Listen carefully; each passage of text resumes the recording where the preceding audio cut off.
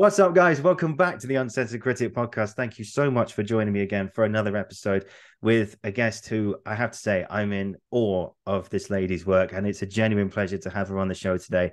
And that is the astounding Kate Godfrey. Just give you a little just introduction of Kate's magnificent work over the years. Kate trained at the Central School of Speech and Drama and became a voice tutor at Mount View.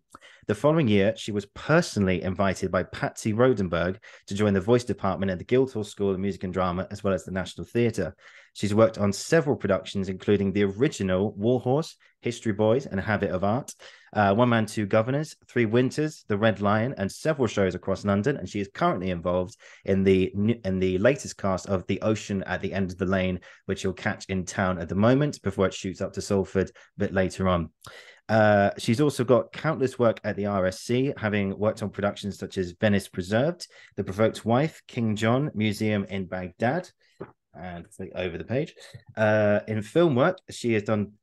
She's worked on the film with Fanny Ardant in Franco Zanfrelli's Callous Forever. Fanny is a two-time Caesar Award winner, and she was also the accent coach to Daniel Radcliffe on The December Boys, directed by Rob Hardy. And if that's not enough, a small handful of the incredible actors she's coached include Keeley Hawes, Rosamund Pike, Jodie Comer, and Mr. Benedict Cumberbatch. And so, Kate, how are you? Fine, thank you. I was just like, I'm overwhelmed just like even writing that out yesterday. I'm just thinking, wow. I've been very lucky. Thank you very much. No, thank you so much for coming on today. I know you're in the middle of rehearsals at the moment, but yeah, and I know we spoke briefly just now about how it's going, and I'm going to repeat the question I asked you all of 2 minutes ago, which is how's it going with Ocean at the End of the Lane at the moment? Well, they're working incredibly hard. They're such a wonderful company. We did it wasn't even called a run through or a stagger through. It was a dot to dot, just putting stuff together, and they did so well. So that was great. And we had a little session in a theatre yesterday just to get them using their voices and getting used to filling a bigger space. So that was very nice to do, and I hope useful for them. I'm sure it was. I'm sure. As I said to you, it's on my bucket list, that show. I need to get to Ocean at the End of the Lane while it's in town. I know it's going to be here for a little while, which is good. But I will get there and see what work you've done, and I'm sure it's going to be amazing. Yes, actually, Oliver, it has been in town, and now it's going off on tour, so it'll be all over the country. But it's done its run. Last year, it was in the West End. Yeah, that's right. Yes, thank you for correcting me. Very good. Cool. So this is a starter question I have for all my guests. So to begin at the beginning, as Dylan Thomas says, so in your case, because your work stretches across text analysis, dialects, and voice. So where did it all start for you? Where did it all come from? Well, I started off as an actor for about 10 years and was lucky enough one of my first jobs was at the National Theatre. They have a studio, and way back then they had classes that you could go to if you had been at the National as an actor, and that was a voice class and a singing class. And the voice class was run by Jeanette Nelson, and the singing was Helen Chadwick.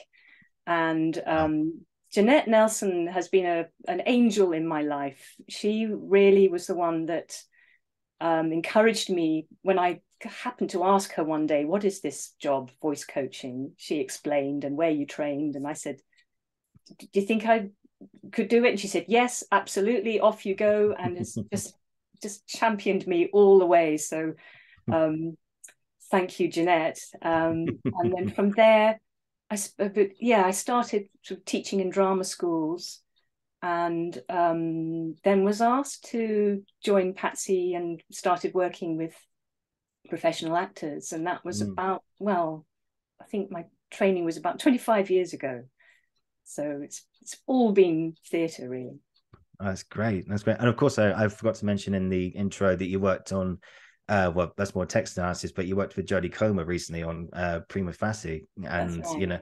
and I saw it. I didn't manage to get a ticket because it sold out pretty much instantly, and And so that's, but I saw it via broadcast and everything, and it's on National Theatre at Home now if anyone to stream. But so in terms of like the voice, let's bring on to the voice. And I know it's central. There was a great article written about yourself in The Stage a few years ago by a guy called Tim. I've forgotten his surname.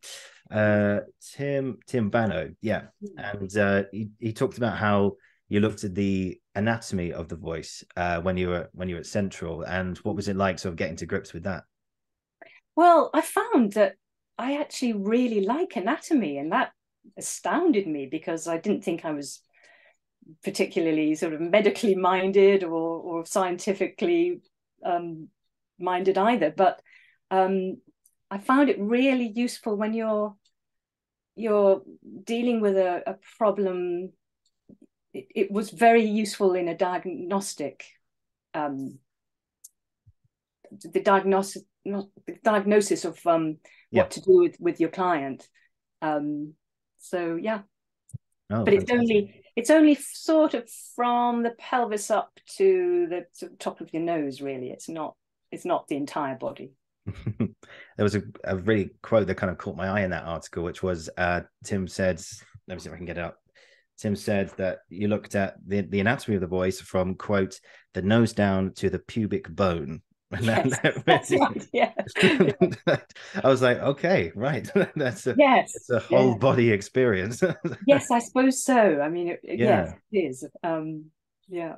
Oh, fantastic. What about the voice and everything? So what did you take from your training from Central with learning about the anatomy and how to use the voice, and what did it how did it impact you sort of going forwards from actor into sort of voice technician in a way? Well, gosh, I originally thought I wanted to be a dialect coach, but I we certainly had wonderful dialect coaching from Jill McCulloch. But actually, there was so much more that I didn't realize about sort of looking at texts and just the pure understanding of the voice and how to make it stronger and bigger and better, because I think it was something that I struggled with as an actor, being heard in a space. And to really get to grips with that was fascinating. So it just happened to be that I ended up teaching voice to drama students day in, day out for about nearly 20 years. But I actually really, really loved it, especially the one-to-one tutorials. I bet. I recently finished at GSA, and does the name Chris Palmer ring a bell to you at all? Well, I listened to her podcast with you, and yes, very impressive. Yes, wonderful. Yeah. Well, thank you for that. She's just an amazing teacher as well as person, and I remember on the first day she's very clear about the do's and don'ts of the voice, how to look after it, and like what not to sort of put in your body to affect the voice. And is it true what they say about things like coffee and chocolate and everything, how if you're doing something quite regularly, like if you were Jodie doing Prima Facie, using your voice quite regularly, did you say to her, okay, this is what you can eat and this is what you can drink and this is what you can't touch? You need to preserve your voice. No, I didn't actually, because I kind of think those things will affect some people's voices and maybe not others. And some actors, they don't do a warm-up. They have a coffee and a cigarette and they go on stage. But maybe they are the ones who have been in the profession a long time. They know their voices very well. Their voices have had a really good workout, like a run for a car on the motorway. They've really know and used their voices. So I think with drama students, you have to get that stamina up. But to really answer your question, I mean, nothing's actually going down through those vocal cords, but I suppose some foods will affect the mucus, the back of your throat, and I think that affects others more than, and maybe sometimes it's more effective or not, and Yeah. perhaps you need to drink more. So I think it's probably more about hydrating your voice. That's the most important thing. Yeah, I get this image now of you in a theater and someone's not using their voice correctly, and you've gone, you've had something you shouldn't have had, right?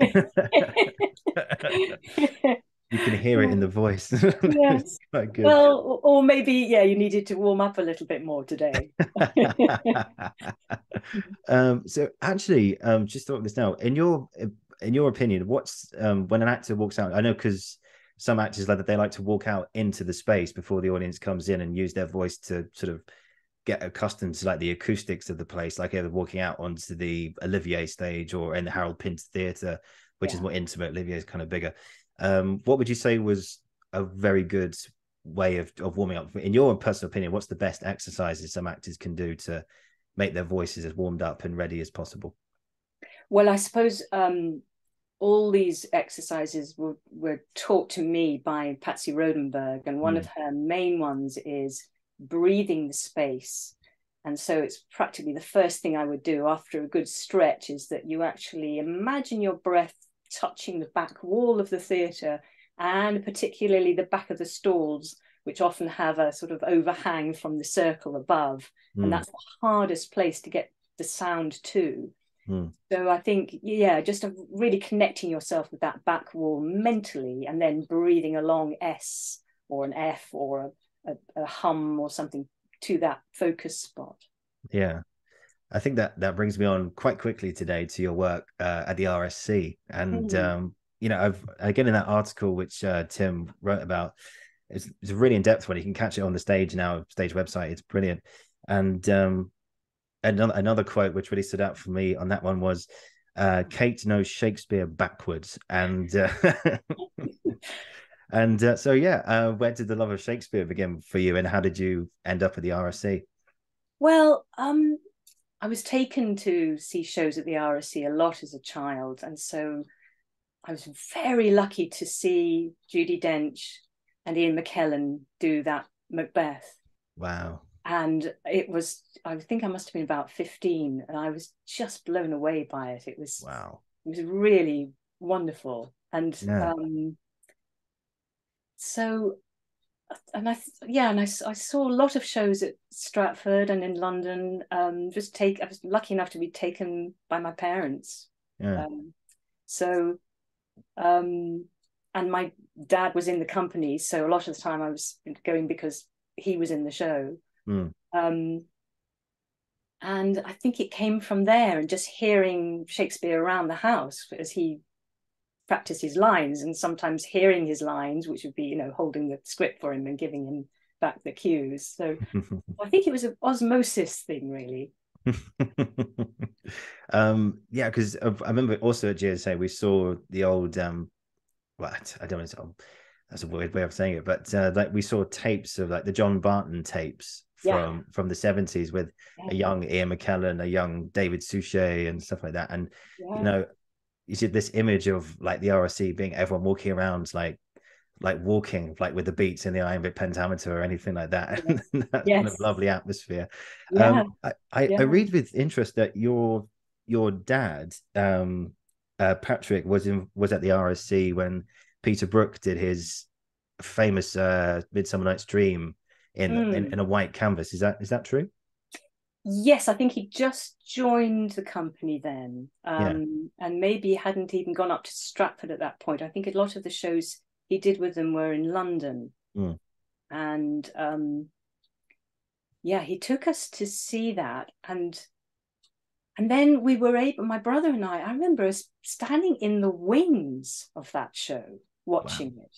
I don't know how that was allowed. You wouldn't get that now. These two little kids, you know, just at the side of the stage as people came in and out of that show. And I said to him the other day, did that really happen, or did I just dream that, Dan? He said, no, it did. It was a different time then. But, you know, there was what was known as the Rutherford leap. I think Mary Rutherford was playing Hermia. Yeah. She had to leap at a closed door, and Demetrius or Lysander came through the door and caught her. And, you know, so dangerous when you think about it. And there we were, just, you know, I remember a stage manager saying, oh, just stand this way, because you can see through the gap in the set and you can see the audience and they might be able to see you. So we were there. It was really extraordinary. Wow. So what was it like? Because I've only seen pictures of the set, you know, this blank canvas of a set, and, you know, seeing all these actors doing their stuff. And you know, Dame Gemma Jones was in the cast, wasn't she? I'm pretty sure. I don't remember. Maybe I was so Yeah. little. I'm not sure. Oh, no, no. No. But yeah, did you have any other? But what was it like looking at, possibly, you know, in theatre terms, one of the most famous sets to have ever existed? Well, I suppose then it was just another show. Yeah. And but now I'm so very grateful to my parents that they took me to see that, because I can say I saw that show. Yeah. And I think it was so groundbreaking at the time. So it wasn't really just another show, but it kind of was. But it was really pushing boundaries. Yeah. And I have another question about it. I know you said that you you know, you were quite young at the time and just kind of remembering little bits and pieces. But do you ever remember meeting Peter Brook? Because you must have worked with him quite a bit. No, I never worked with him, and I Okay. didn't meet him, sadly. But my drama school, I went to Signet Theatre training in Exeter, and he was the patron. Okay. So we learnt but we've used a lot of his exercises in our training. But sadly, I never met him. No. Yeah, I went to see a talk. He gave a talk at the National a few years ago, just about his career. I mean, he had about 45 minutes. And it was like, how do you sum up your whole career in 45 minutes, especially if you're Peter Brook, of all people? But yeah, but I remember reading The Empty Space when I first went to university. I read drama at Sussex Uni, and just getting really captivated by just how the simplicity of theatre, and, like, again, that Midsummer Night's Dream production, how you can create a world of Shakespeare with literally a blank canvas. And everything is just magnificent and everything. I love the idea of you standing backstage and, like, they're going, okay, if you just stand 2 inches further to the left, you're going to have a very physical memory of this production, and you're going to come crashing through. And they're just like, I was physically hurt by that production. Well, thankfully you weren't. I'm just saying. No, but I don't know how it was allowed. Oh, magnificent. So yeah, tell me about because I mean, what a birth into Shakespeare. You know, you get that production, and then you get to the RSC. What was it, your love of Shakespeare, you know, and how you approach Shakespeare now when you work with actors on, like, you know, we mentioned King John and, you know, Midsummer, and what's your process? Well, actually, before we get into the process, you know, your love of Shakespeare, can you define it exactly? Because I can't define mine. No, I suppose, oh gosh, I think it's really when he manages to articulate exactly how you feel, or you know that feeling, or you've been through that emotion, and the fact that he chooses the perfect word for it. And I love the way. Well, it was fascinating being in Stratford, actually, because we were doing King Lear with and Sir Anthony Sher, and he talks about those flowers that he makes a sort of garland of in Act 5, and those very flowers are growing by the wayside in Stratford even now. And in Cymbeline they talk about the cowslip with its 5 sort of red spots, that the color of blood. And I saw some growing in a garden in Stratford, and I took a photo, and I was able to show the actor, this is what you're talking about when you say that line. It was Iachimo in Cymbeline. And it just kind of thought, oh, he really is kind of walking along these streets with me. He really is, Yeah. from here, which makes me kind of think it must have been him Yeah. who wrote those plays. Yeah. But I don't know. That's a huge debate, and Yeah. Funny I enough. don't know. Funny enough, yeah. Do you believe it? Do you subscribe to that belief that it was more than one person that created these plays? I think some of them are collaborations, maybe the later ones, but I don't I don't know. I don't know. But there are times when I think it must have been a man that lived in this area that wrote those plays. Yeah, because as you said, like the flowers and King Lear, in the hair and stuff. It's fascinating. I think one quote, well, there's many quotes that still give me kind of goosebumps, but one is, no, and it's slipped my mind. How convenient. But it's the one in Othello. One of Iago's pieces. Hell and night must bring this monstrous birth to the world's light. And the first time I just read that out loud, I was just I don't know, goosebumps.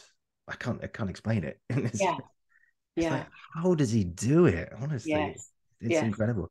So moving on to your process then. So you're in the rehearsal room, day one, actors have learnt their lines, done their homework, and you hear them speak it for the first time, and then you want to offer some notes. What's your process through rehearsal to get actors to? And again, I think it's mentioned in the stage article as well, is that you want actors to simply essentially know what they're talking about with this text. You don't want it to sound flowery or like it's like an extract from the Bible. And do correct me if I'm wrong. But so when you work with actors, how do you sort of get them to get to the core of what it is that they're actually saying? It might be an obvious question, but if there is, well, what's your process of doing that? No, I guess it's, I mean, I would say to the stage manager, I'd love to have a one-to-one with so-and-so, and we would sit down and I mean, a lot of it is kind of putting it into your own words, using your own, just to try that on, just to see if that helps to connect you more to the word. But it's also understanding the situation. Maybe it's allowing the beat, the iambic pentameter, to just pull out the words that are actually often the most important word is on the beat, and they might have just missed that, or they might have missed the fact that, like that quote you did just then, it rhymes. People really shy away from rhyme, and actually, the audience, your brains kind of light up. They love it. It might be that actors feel it's a bit childish, but actually it just keeps us listening. And I suppose, and this was a John Barton thing as well, anything that keeps us listening and makes it easier for us to keep listening for 3 hours. So if you can, enjoy the alliteration, maybe it's that particular choice of word. It's that kind of stuff that we would look at, because you have to be very, very careful as voice coach not to direct. That's a fine line sometimes, but you really mustn't go over it. So it has to be about what's on the page.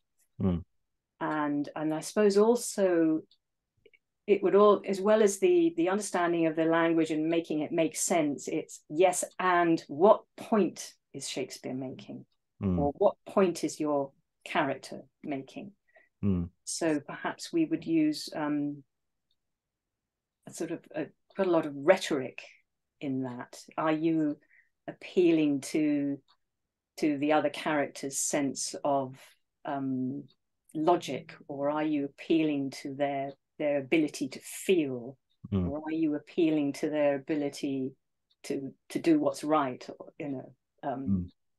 That's pathos and logos and ethos. I've slightly twisted that one, because ethos is really about vote for me. I've been there. I've seen it. I've done it. I know what you're going through. That's what the senators would call ethos. And I'm sort of saying, well, perhaps you could also be an appeal to, is it really right? Is this okay with you that I'm here and I'm starving? Like Volumnia in Coriolanus appeals to her son, look at us, we're in rags, we've had nothing to eat. Is this okay with you? Really? And she persuades him through making him, go to his sense of morality, I suppose. Yeah, and it's that speech is one of those. It's I suppose, like, if you're working with an actress who does that, it's a speech which changes the, even though you're kind of 3/4 of the way through the play at that point, and that is a moment which changes everything. Coriolanus realizes that, allying with Aufidius, and then all of a sudden he's reminded of his own origins and his own dignity and everything that he's kind of thrown away because of, in anger, because he's been rebelled against in the town and in the city, sorry. And that just, it's amazing that, with that one speech, I think, I mean, would it be fair to say that when you say to, like, an actress who does that speech or something similar, it's like, this is, like, to get to the truth of this is the real game changer. This is the moment in the play which everything changes, even though we're nearly at the end. After this, slight spoiler, Coriolanus is going to die. And he dies because of another betrayal on top of everything. It's like a double jeopardy thing, isn't it? He betrays his family, betrays Aufidius, and then he dies. And that, you must sort of say to actresses, the weight that you've got to carry in this moment, really think about what's happening right now. Yes, although, Oliver, I suppose they might argue, yeah, but I can't play that as a character. All I can play is my situation and trying to get my son back on board and tell him to call off the dogs, as it were. But I know what you mean. Yes, and it is incredibly important. So you then it's hard, you don't want them to then really push that, because that in a way makes it difficult for us to process the information, perhaps take it on when it's a little bit kind of shoved at us. Yeah, of course. So it's finding that balance. Yeah, that's great. I'm very aware that was quite a heavy way of talking about it. Just thinking about it now, the actors are probably going, "What? Too much information." Okay, sorry. Okay, just play it beat by beat, and you'll be fine. It's all going to be okay. It'll be good. Again, for that article, you mentioned about you gave advice for auditions, etc., particularly for people who go along and they pick one of the most well-known speeches, like, for example, To Be or Not to Be, or Now's the Rent of Our Discontent, or Is Brutus Sick, etc. And and you say, don't shy away from that. Put yourself in that moment, and you might hear, well, the panel might hear something new. I mean, I was on the panel a bit at Guildhall. And okay, I didn't do it every single day, and maybe every single day you might think, oh, I wish they would choose something else. But if it really speaks to you, yes, you might find something new in it. And if you really try and, don't just do it like everybody's done it. Don't look it up on YouTube, perhaps, or not till you've really found your own way into it. But yes, perhaps also, I'm going to contradict myself now. I now think, oh, I wish I'd done that speech, or when I was auditioning for drama school, because it's great. Nobody knows about it quite so much. So yeah, it's good to keep maybe looking at those less known, maybe the histories. They might have, especially for men, there's some fantastic speeches in King John, for instance. And and I think now everybody can do everything, can't they? So the lesser known plays, you might find a little gem that not many people do. I think I had a similar experience where I did Oh for a Muse of Fire, the prologue for Henry V, and Yeah. deconstructing it with the Shakespeare great at GSA, Jack Bessel. I felt like I'd done it before, I'd done it a few times, but then when she helped me sort of deconstruct it, and as you mentioned earlier, just find out what exactly are they talking about. And in the chorus's case, it's like essentially, all right, hello everyone, thanks for coming. We've got no money, we've got no set, and I need you to use your imagination to the best of your ability. So okay, so when we say there are horses over there, just pretend you see them. All right, okay. Yeah, that's I, right. I need your help here because Yeah, we haven't got anything else. But yeah, so that sort of gave, well, for me, I think a new lease of energy, which is like, welcome to the show. We need you need no wait, what am I trying to say here? We need you as much as you need us for this to work. And yeah, it gives it like something as simple as that. It gives it a new lease of life. And yeah. yeah, I mean, I'm going to ask this now. Is there if you were to sit on audition panels going forward and you heard a speech, it was kind of two questions in one, really. But which one were you like, oh, I haven't heard that for a while. I really want to hear what they want to do with this. And the other one is, oh, not this again. Please, just please try something else. Um, well, I suppose we're always curious to know what they're going to do with the speech, whether we know it or not. And you have to remember, if you're auditioning for a drama school, they want you to be good. They really, really want you to be good. So I didn't kind of think, oh gosh, here we are, I've heard this so many times. But the ring speech from Twelfth Night, I love that speech. Off you go, let's see what happens. And so I hopefully I didn't have a kind of, oh no. It was always, this one's going to be great. Yeah, it's going to be great, of course.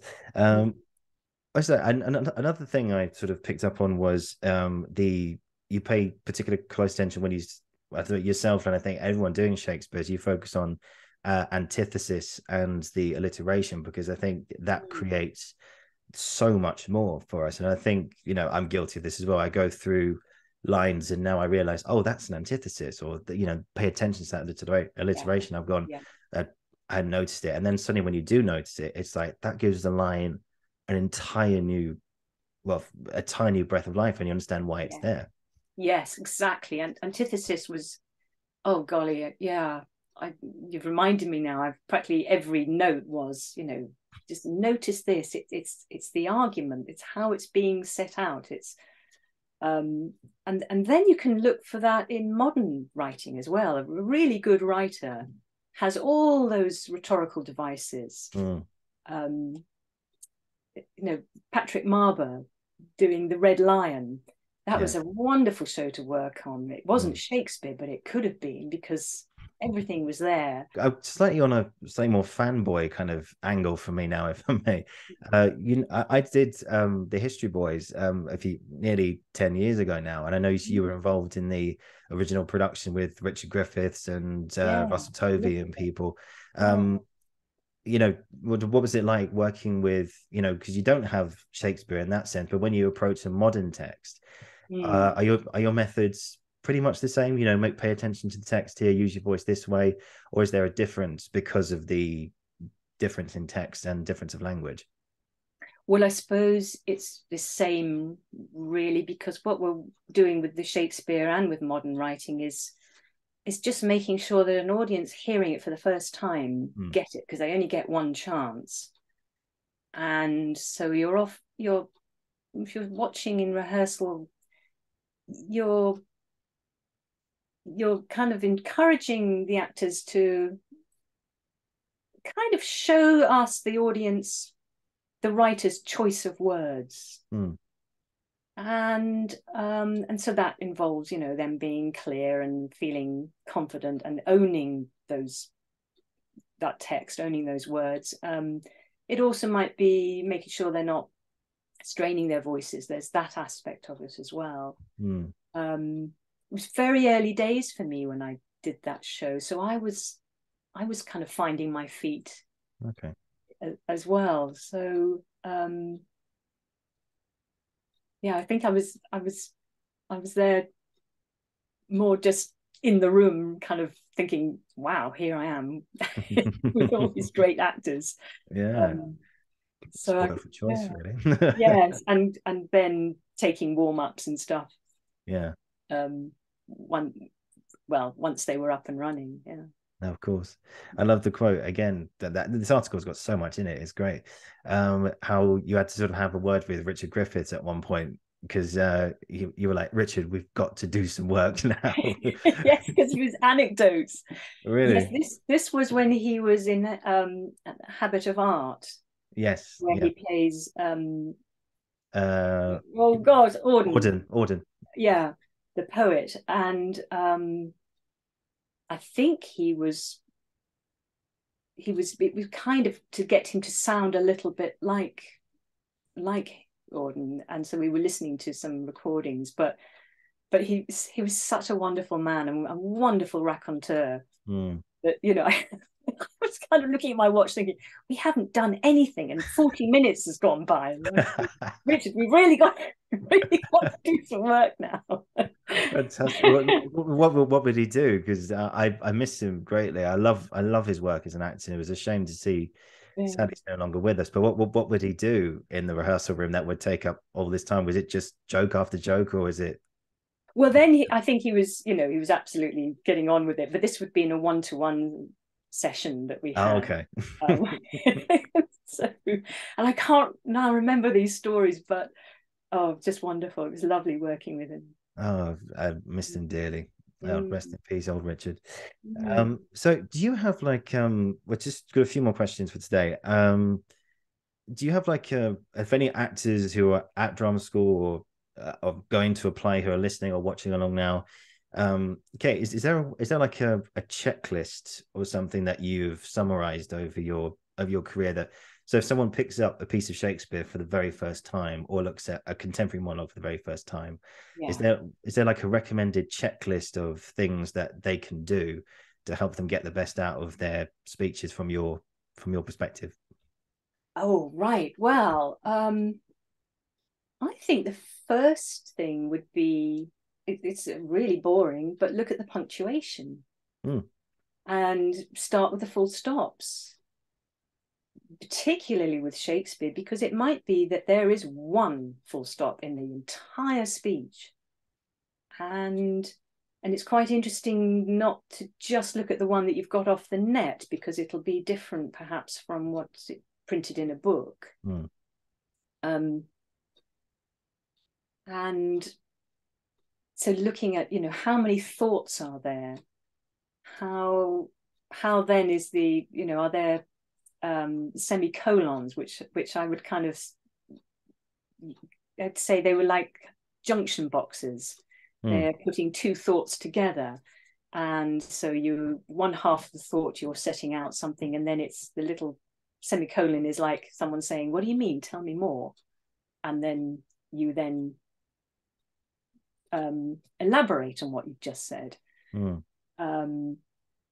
And colons, particularly if you're doing a cold read in an interview and you've had very little time to look at the speech, if you see a colon, the bit after that is really important. So do something with it. No, if you see that, just go to town on whatever comes next, because it's probably going to be the most important part or something with a big impact. So yeah, I think punctuation is key. If it's Shakespeare, look at, is it prose or verse? Does it rhyme? And antithesis, as you pointed out, that really helps you navigate your way through the argument. And the imagery, does it stick to one theme?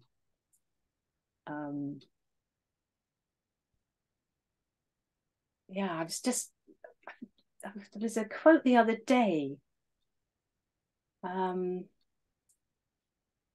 had the word break, and then Yes, it was Lady Percy talks about there was a time, Father, when you broke your word.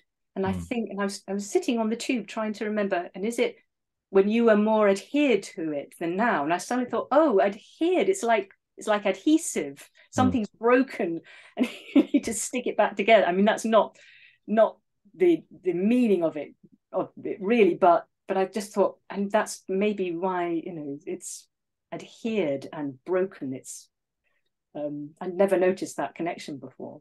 mm. Do you have a memory of a speech or a moment in a Shakespeare play where you came across a speech that you were obviously very familiar with and you heard it for the first time? You heard it again, but it was like hearing it for the first time. Um, well, I remember watching Mark Rylance's Hamlet, Wow. and there's the point where um, he's talking about the ghost coming and telling him to kill Claudius, that you know he's been murdered. Mm, And I remember having the thought, yeah, but the ghost might be tricking him.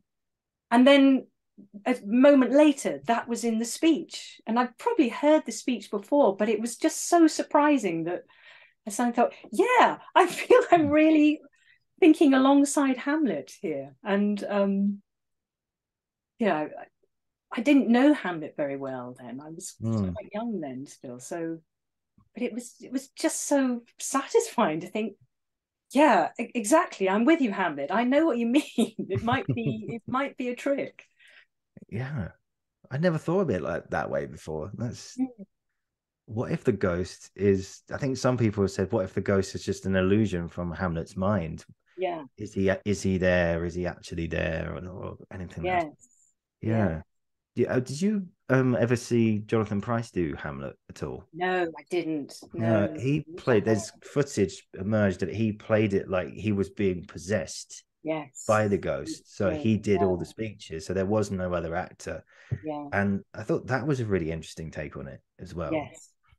Is this coming from Hamlet's consciousness? Is he being possessed? Yeah. Is this whole revenge trip something that's been in Hamlet ever since he found out that his father died as Yeah. a result? But of Yeah. course, we know Claudius was involved. But Yeah. but where's that? Oh, questions, Yeah. questions, questions. It's mad. It's very good. You mentioned Mark Rylance. Then I think you worked on another thing with Mark Rylance. Is it a 5 hour epic of the Yes. Wandering Jew? The Wandering Jew and Country Mania was another. Yes, that's right. Yeah. What Yes. was that like? 5 hours. Wow. Golly, that was amazing. And it didn't seem to us, or to me anyway, like it was 5 hours. Mm, Did seem just like a sort of regular show, but the interval was about 40 minutes long, so that mm. we went to the canteen and had something to eat, and I think the audience had something to eat as well.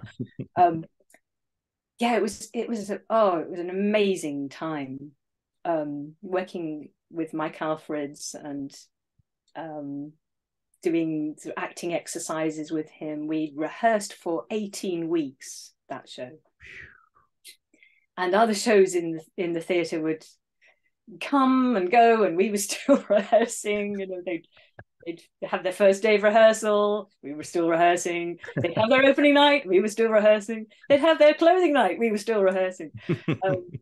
But it was 5 hours long, yeah, Wow. followed by another 5 hour show. Yeah. Wow. I mean, it's obviously, as you said, to you, the creative team and the performers, like you don't recognize how long it is, but I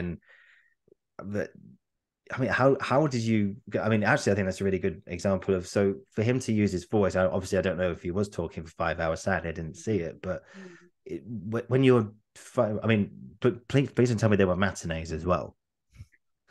No, I don't think we did it twice. I can't remember now. Okay, because I'm thinking if a 10 hour day is a lot for the voice.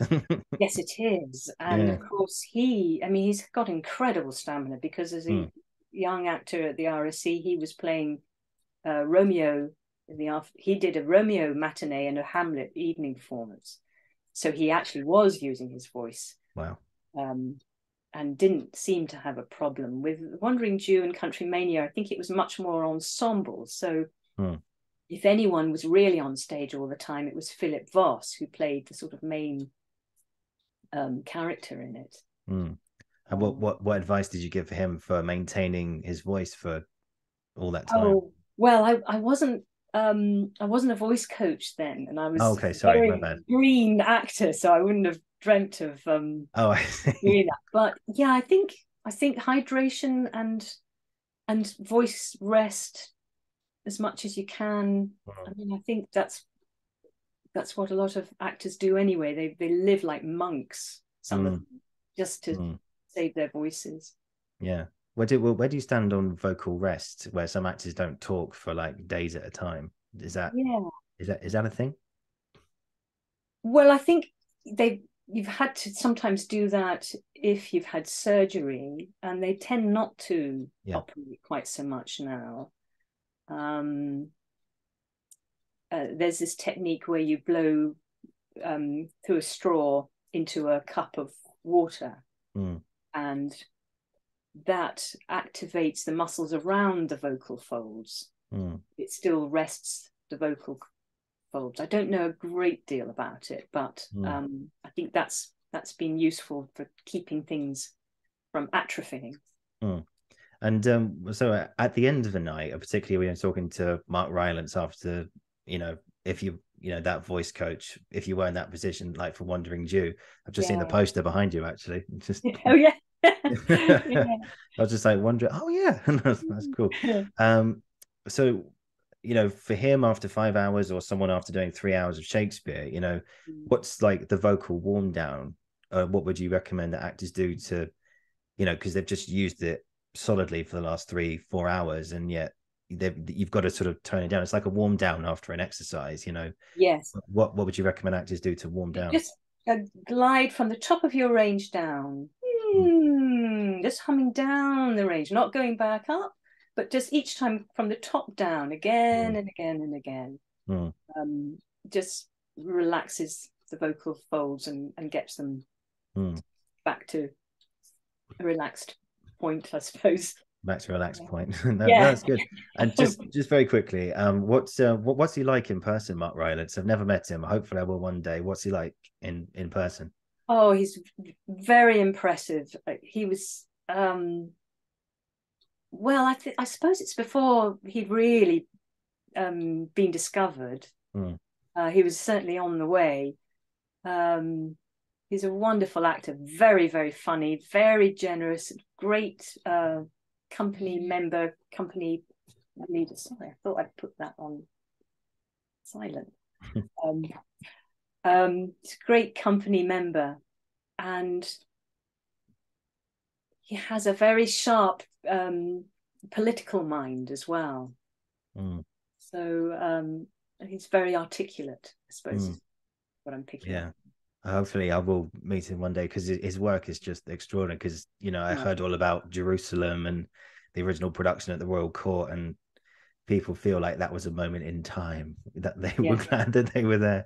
It's like the second coming of Jesus or something. I don't know, something quite extraordinary like that. But yeah, that's great. So I know we're kind of pushed for time at the moment. I know you've got to shoot off to do other things soon.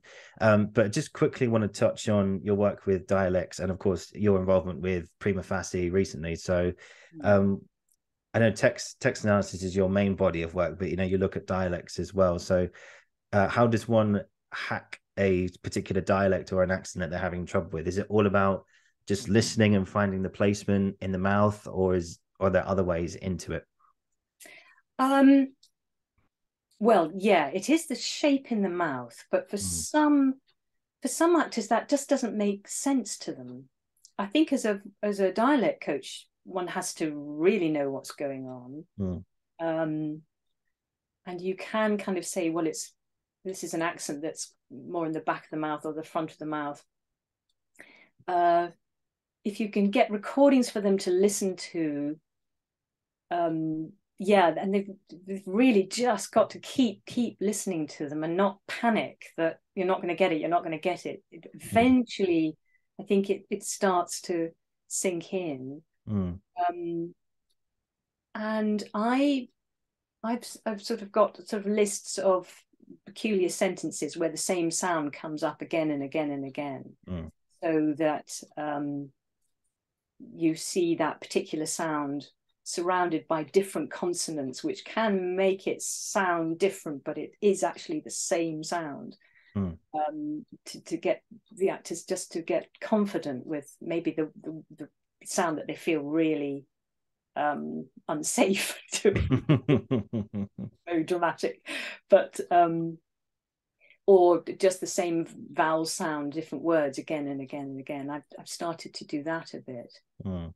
And yeah, I think once they start to know who the character is, that helps as well. But yes, it is really what the tongue's doing and making those vowel shapes, what resonance is. Yeah. Is there one accent you've had to teach quite more frequently than the others, because other people find it trickier to get a grasp of? I think it probably have done American the most, but mainly because that's what's come up the most.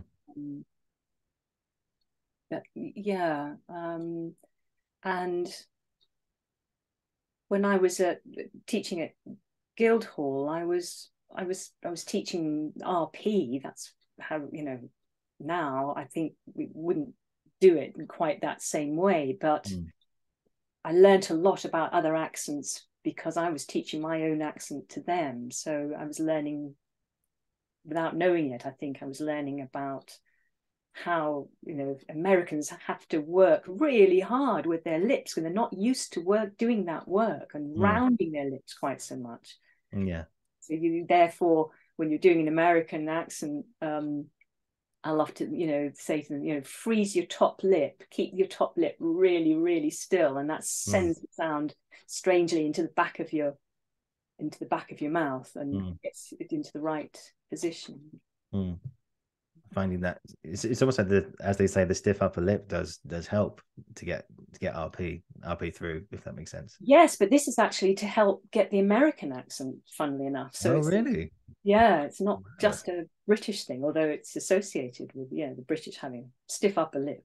Because all the sounds aim towards the back, because there's so many different dialects. Like you've got New York, you've got Standard American, you've got Southern.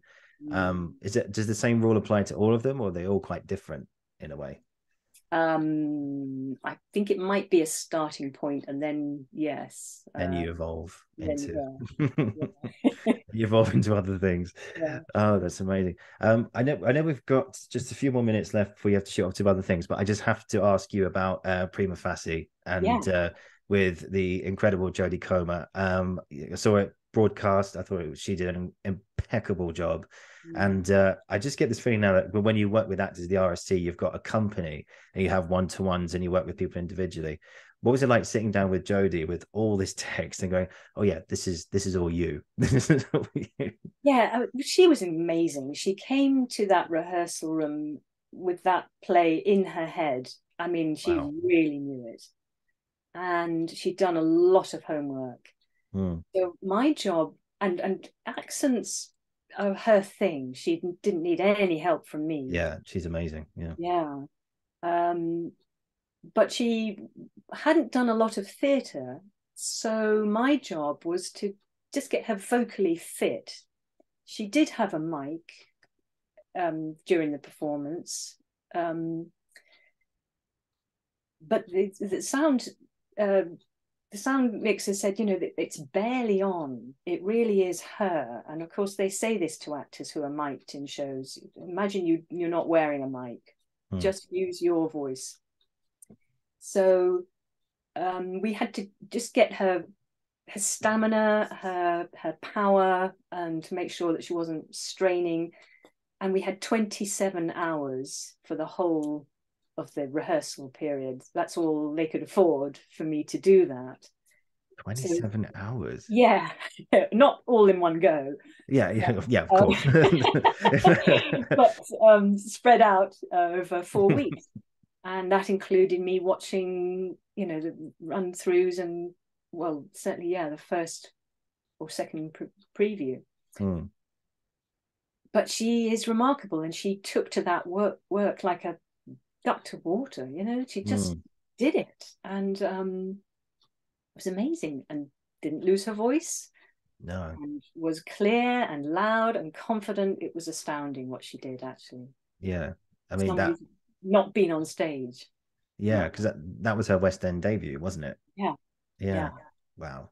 So it's like throughout the rehearsal room, like it was the same process of just sitting down with her, because I know you worked with just for a text analysis with that, not so much dialects, but was it just a case of, I know, as you say, Jodie knew it already, but did you help her to sort of break it down section by section, or was it more of a case of just making sure that everything was clear and she was looking after her voice?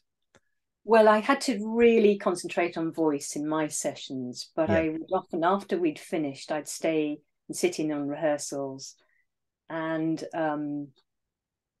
it was a lovely, inclusive rehearsal room with everybody contributing, the director, the writer, and I would just put in my halfpenny worth as well of, oh, and have you noticed this word, or what about that, or and sometimes, but very, very rarely, I'd say, I'm not quite sure what point is being made here. Can you make that a little clearer? Can you really spell out the argument a little bit more here? Or but most of it, really, to answer your question, it was just voice.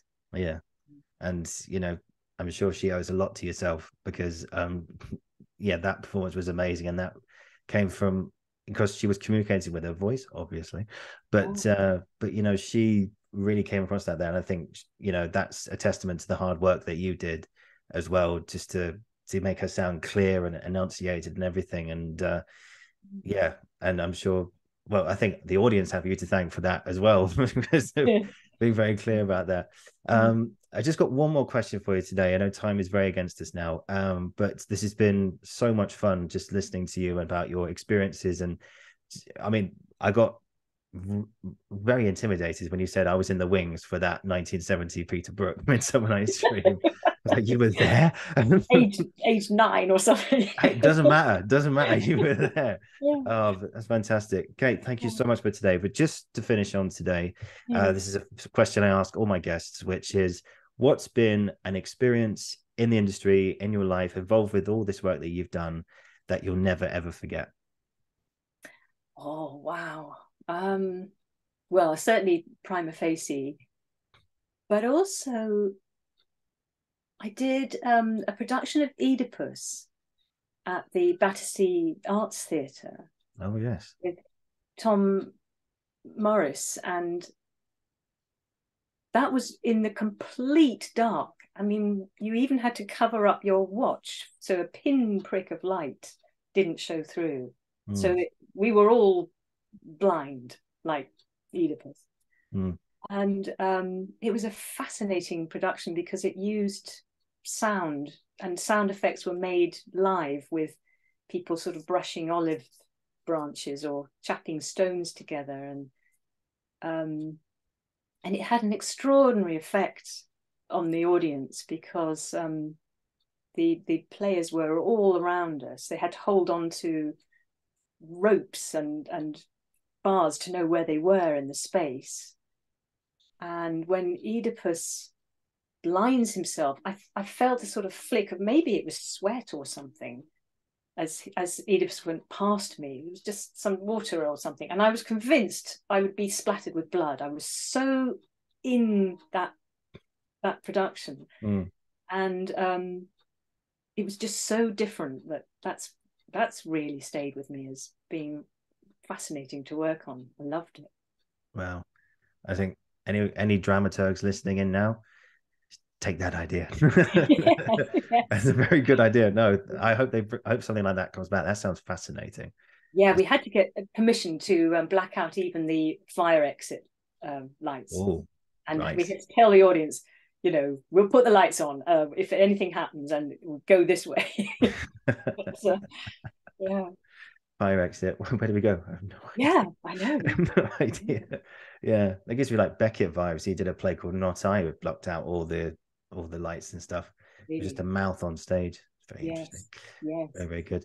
Good stuff. Well, Kate, thank you so much for today. This has been an incredible conversation to have with you. I've really enjoyed listening to you, and Oh, thank just the you. no, and just everything you've done, the work you've done. Just, I mean, before today, I was looking at all the stuff you've done, and I was just thinking, I really am in the company of someone who's just not only done some incredible work, but someone who's going to be remembered for a very, very long time. And the Oh, work you've put in, and the stuff you've been involved with, the way you've articulated yourself today, is it's been so much fun. It's been a genuine pleasure listening to you. And from the bottom of my heart, just thank you for giving me your time today and for coming on my show. And I really, really appreciate it. And I've really enjoyed this chat more than anything. I'm not just saying that because you're here. I'm saying that because I mean it. And thank you. Cool. I'll finish the recording. If you just hang on after I finish the recording, I'll say goodbye to you one-to-one. yeah. And yeah, guys, thank you for watching. Thank you for listening. This has been the Uncensored Critic podcast, and I will be back soon. Thank you for watching. Thank you for listening. And once again, Kate Godfrey, thank you. Thank you, Oliver. It's been really lovely.